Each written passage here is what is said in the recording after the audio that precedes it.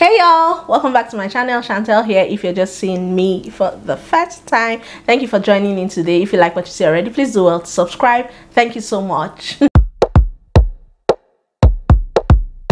In today's video, I'm going to be sharing with you all what I invested on and the changes I made behind the scenes to take my YouTube video quality from this to what you see right now. Basically just how I leveled up my channel. Today's video is sponsored by Skillshare. If you belong to the group of those who have been hearing a lot about Skillshare but have no clue what it's about, or you haven't heard about Skillshare at all, here's a brief introduction. Skillshare is an online learning community for creatives with thousands of inspiring, super interesting, innovative and informative classes. One thing I like about Skillshare is that you can use it according to your own schedule and skill level. They've got classes that range from photography to advertising to entrepreneurship to web development to content creating, animation and a whole lot more. As a content creator, I'm always looking for ways to improve my quality of video and editing skills. I took some learning classes that greatly broadened my horizons. One of my favorites being that anchored by Hallis Navez, where she was talking about how to tell an engaging story in minutes on Instagram. It also included some photography tips on framing, jump cut, sequence, slow-mo, etc.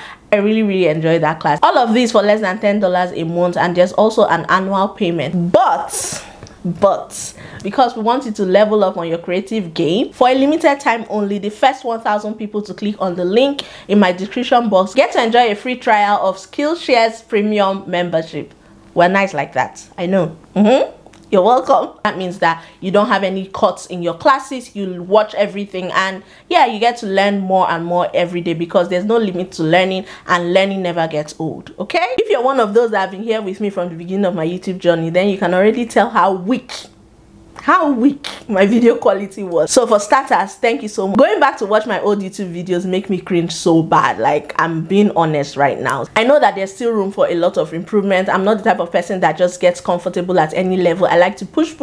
Looking back, I noticed that the changes were gradual from me tweaking techniques here and there, and yeah, I'm just going to be sharing with you the things I changed over time that got me to where I'm at now in terms of my YouTube video quality. The first thing being my filming gear. A lot of content creators use their phone and get pretty decent quality. I never got to use my phone while starting out because I already purchased a camera. Back then I used the Nikon D3300, which was good but not so good. Looking back at my quality now, you can tell that it wasn't so good. But then I leveled up and invested in a Canon N50, which is what I currently use. This camera doesn't come really cheap, and yeah, if you're starting out, I wouldn't advise you to go and invest a huge chunk of money in purchasing one. You can start out with your phone if you have good quality. Next thing I changed for my YouTube quality to become what it is now is my microphone. Before now, I used to use the inbuilt mic on my camera, which I low-key do sometimes still now, but I'm changing that. But I went on ahead to invest in two microphones. The first one being the Boya Lavella mic, and then I went on ahead to buy the Boya Cardioid microphone. Third item I changed was my lighting. When I first started out, I was using a ring light, but it wasn't giving me the best quality I wanted. I also used natural light as well, but with the natural light, my calculations were really wrong. I thought that you should film when the sun is at its peak. So most times when I film a video, I look crusty, I look shiny, I look not good at all. So I went to invest in a good LED light. This is the Anyanwu one. Fourth on my list is a computer. I've always used a computer to edit my videos, but I am aware that your phones can make pretty good video editors. In fact, I have a video on my channel which I'm going to leave link where I mentioned apps that you can use to edit on your phone. The computer I currently use is a HP computer. It's their ProBook, and it gives me decent quality. Right now, I'm not complaining. Fifth change I made was for my editing software. I've come to realize that the editing software you use either makes or breaks your video output. Formerly, I used to use the Wondershare Filmora, but the old model.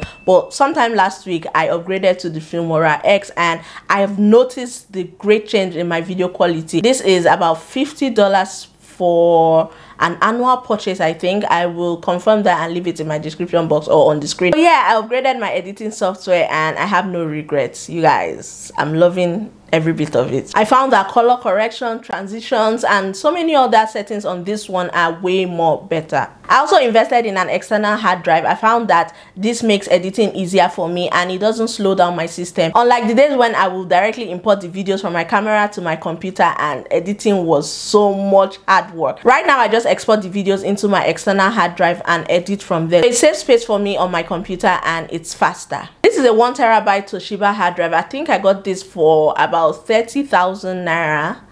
between 30 and 35,000. I can't remember for sure right now. Next on my list are my lenses. These have to be one of the most expensive investments I've made. I got the 50mm lens at first from Anyanwu, and I noticed that it was too close because I filmed from a restricted space. I was too cropped in, so I decided to invest in the 35mm. Right now I barely use my 50mm lens, but I'm not letting that go anytime soon because I know that with time I'm going to get a bigger filming space and it will do its work. I filmed this video with a 35mm lens by Anyanwu as well. Pretty good, right? Because my background is blurred out and I'm not so far from the camera. So yeah, these are part of the investments I made to level up my YouTube game. One tip though, if you're thinking of investing in a third-party company lens like Anyanwu and you tend to use it on your Canon camera or your Nikon camera, then you would need an adapter. So I went on ahead to get a Canon adapter to enable me use any type of lens I would want to use in the future. I also invested in tripods. I have the handheld tripod from Manfrotto, which I got on Amazon. I will leave the link in my description box. And then for my bigger tripod, I invested in this one from Samsonite. For my good quality thumbnails, which I have gotten so many comments, so many people DM me and like, how do you do your thumbnails? Your thumbnails are so bright and beautiful. I invested in the paid version of Canva. I know that the free version is available to everyone, but sometimes when you need to get a transparent background or you need to add some elements on your picture, it doesn't let you do that until you upgrade to the paid ones. The last upgrade I made for my YouTube video quality, at least for now, was redecorating my room and getting myself a filming space from my room. You guys, I have a video on that and I will leave it linked in the cards as well. So I went on ahead to paint my room all white just to let in light, and also invested in some decorative accents which you can see in the background just to make my filming background look better and more picturesque. Today's video is certainly better than last week's video because I learned something new, which brings me back to the sponsors of this video, Skillshare. Learning communities like Skillshare will sort you out because there are an array of interesting classes that will help you explore your creativity. Hope you enjoyed watching today's video. If you haven't subscribed, please subscribe and leave your comments down below. Give this video a thumbs up and also share with your friends and family. Thank you so much for watching, and I can't wait to see you in my next one. Hope you level up as well. Bye guys.